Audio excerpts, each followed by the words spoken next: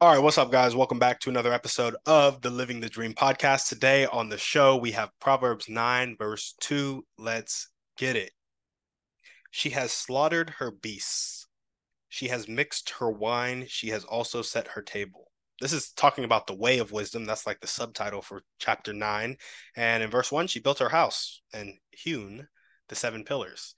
Now, she slaughtered her beasts. She has mixed her wine and she has also set her table.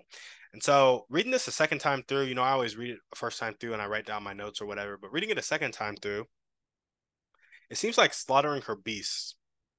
Initially, the interpretation was going to be get your environment right. And the entrepreneurial application was going to be physical and environmental health, and then cutting negative influences and building positive influences. And when it said slaughtered her beasts, I kind of looked at it as like a negative influence, like the beasts that reside in our head, the limiting beliefs that we have, just because that's kind of what I like to do. And so, but there were extrinsic things.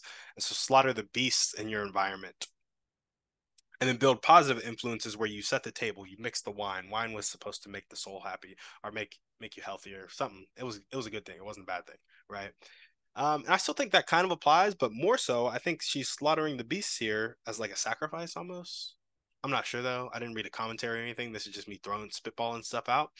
And so, whether it's a sacrifice or whether it's slaughtering beasts that she's like struggling with and they're kind of a toxic thing in the environment, she's still slaughtering the beasts and prepping the environment, which is like there's a certain intention behind the environment wisdom is setting up, and that's taking care of your physical and environmental health from an entrepreneurial standpoint. Like, are you taking care of yourself physically so you can continue to show up? And then are you taking care of your environment so that your inputs are leading to great outputs? And then phase 10, cutting those negative influences, the relationships that are pulling you down, those 2 minute people in your life where you really shouldn't talk to them for more than 2 minutes, and then building up those positive influences where it's like, these are people I can do business with for 30 years. Are you curating your environment in that way? That's what I see wisdom doing here. That's the entrepreneurial application I get from chapter 9, verse 2. But hey, maybe that's a little bit of a stretch because I think the beasts were more of a sacrifice. But even then, you could ask the question, what do you need to sacrifice in your environment right now to set it up well for the intention that you have? So it still kind of works. That also might be a bit of a stretch, but you guys get the point. Um, Set up your environment well and set it with intention. And sometimes that requires preparation, which in this case, wisdom was slaughtering the beasts. The intent behind it, I'm not sure, but she did slaughter them in preparation to set up the environment for her intention. Then she mixed the wine and then she set the table. All that is making sure your environment aligns with your intention. And so, where has this shown up in my life? I would say deciding who to listen to. When I was thinking of this more as like beasts in your head, beasts in your environment that are pulling you down, that are fighting you, I'm like, there's a lot of negativity out there in the world, and I decide what I listen to. It's just what I do. And then catching my own thinking when I'm thinking of inner beasts, but then of the people I actually do listen to, calling them out on their thinking. That accountability needs to be there. So, like when my brother starts tripping, I'll call him out. And I hope he does the same for me.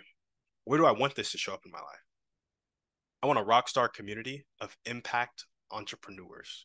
And that's really just left with love realized.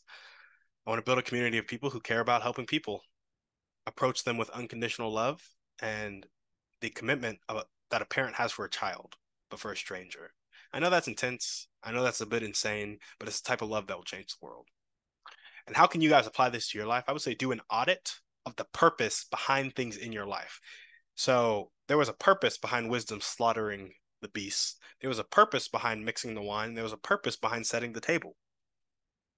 So when you audit the purpose of the things in your life, write down the people and the activities in your life, and also your thoughts and your feelings, maybe. Write all that stuff down, and then write the purpose that serves in your life, and write down the actual fruit. So if it's like, okay, I wake up late, I sleep in, and I sleep in because I like being comfortable. But then the fruit that sleeping in produces is you always being late for work, which produces anxiety throughout the day. Your purpose and your fruit aren't aligned. I think that's an issue for a lot of people. So start aligning that purpose and fruit with the activity. And so activity produces fruit. That fruit needs to be aligned with the purpose of that activity. If it's not, you need to switch something up. And so this can literally happen in Excel. Get 3 columns, write down people, person slash activity, write down per, write down people slash activity, my bad, then write down purpose, then write down fruit, and say, I wake up early. And the purpose of that is to get a good start on my day. And the fruit of that is I have a good day. Boom. Perfect. Keep on going with every activity in your life and every person in your life. Say I have an acquaintance. The purpose of this acquaintance in my life is to produce cash flow and business together. The fruit of this is we are losing cash flow.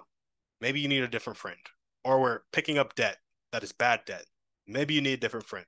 So just go through those things in your life, audit it, and then, make the changes that are necessary.